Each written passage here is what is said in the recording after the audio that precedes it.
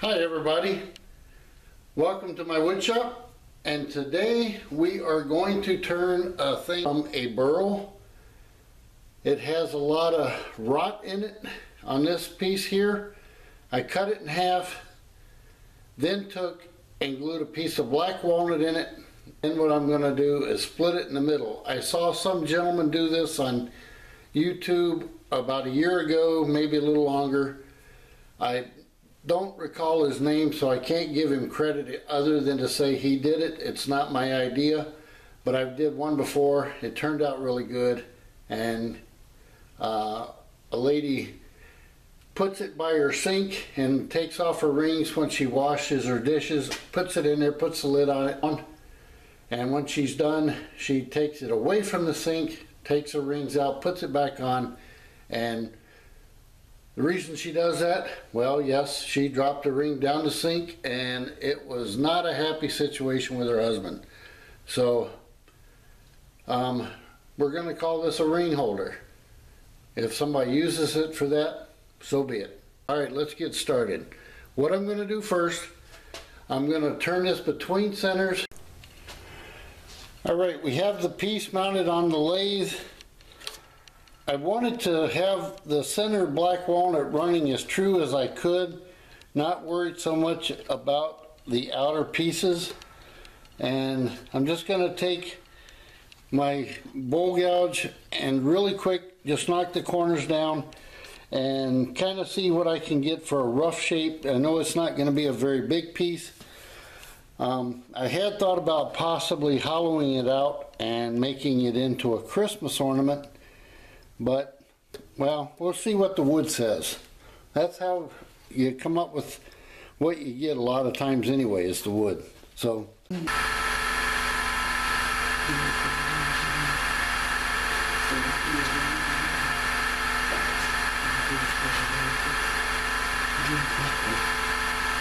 All right, I'm going to start out with a 5/8 inch bowl gouge.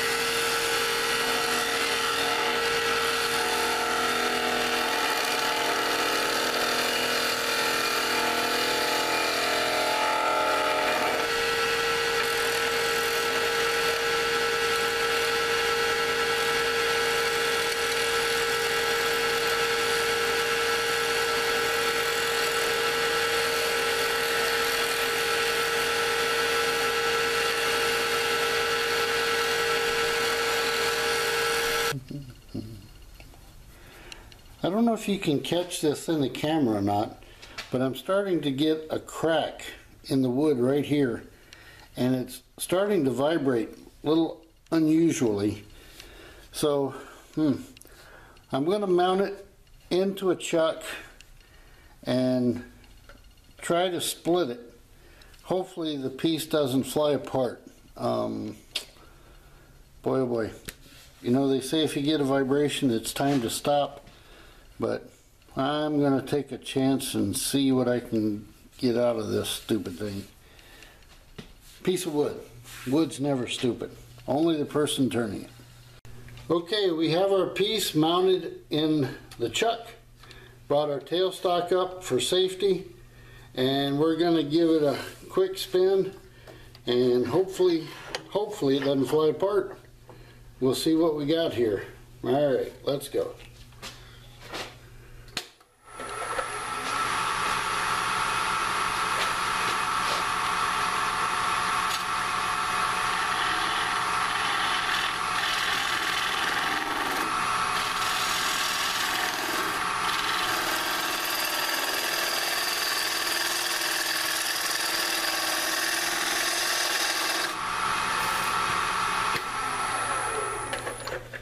Alright, now you'll be able to see this crack in the wood right here.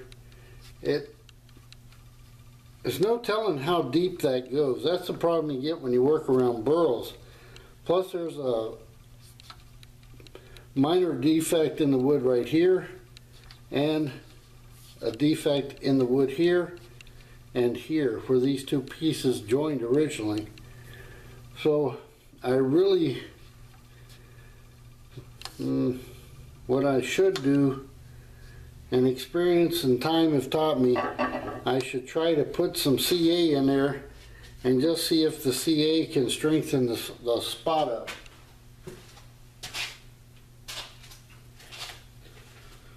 So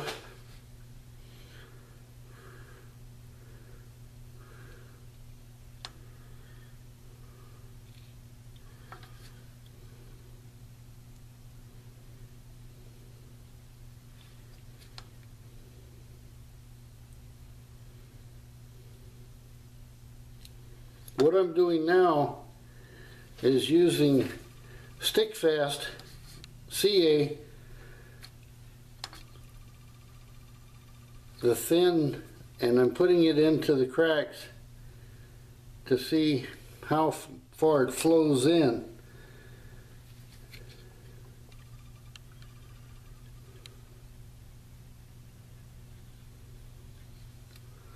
CA glue is a wood turner's best friend, sometimes. And sometimes it's a nightmare. If somebody could make a CA wood glue that didn't stink, they'd have $1 million product.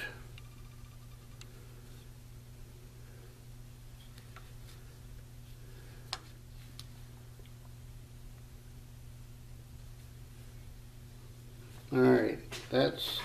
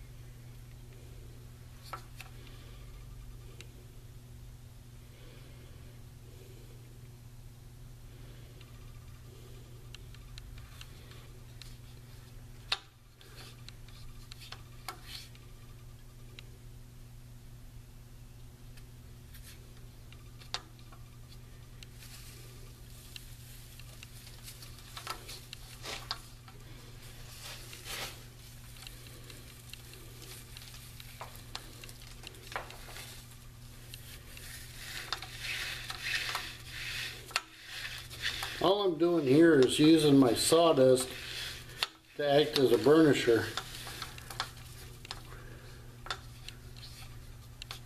I don't want the glue to fly off and get all over my face shield.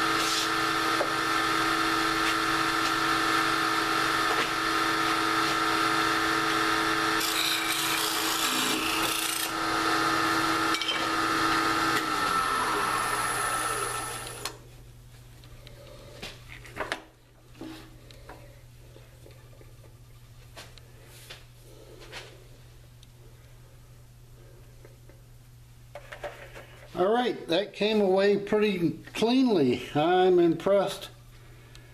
I'm now going to give that a quick sanding on the outside, if I can find my sandpaper. Because this has such a nice finish on it already, I'm going to start out with some 400 grit sandpaper and see what that does.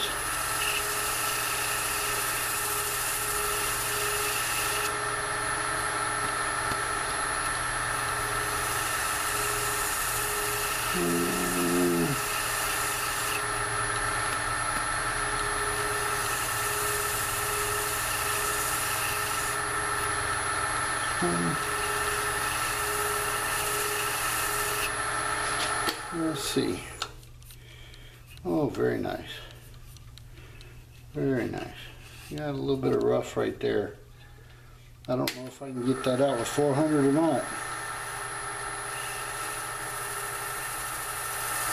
It was kind of deep.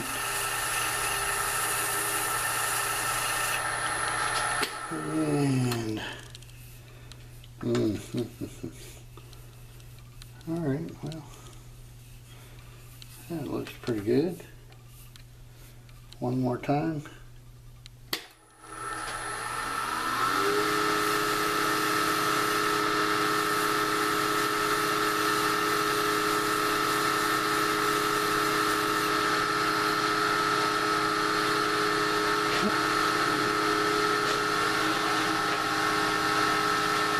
Come in here now with my 3/8 inch bowl gouge.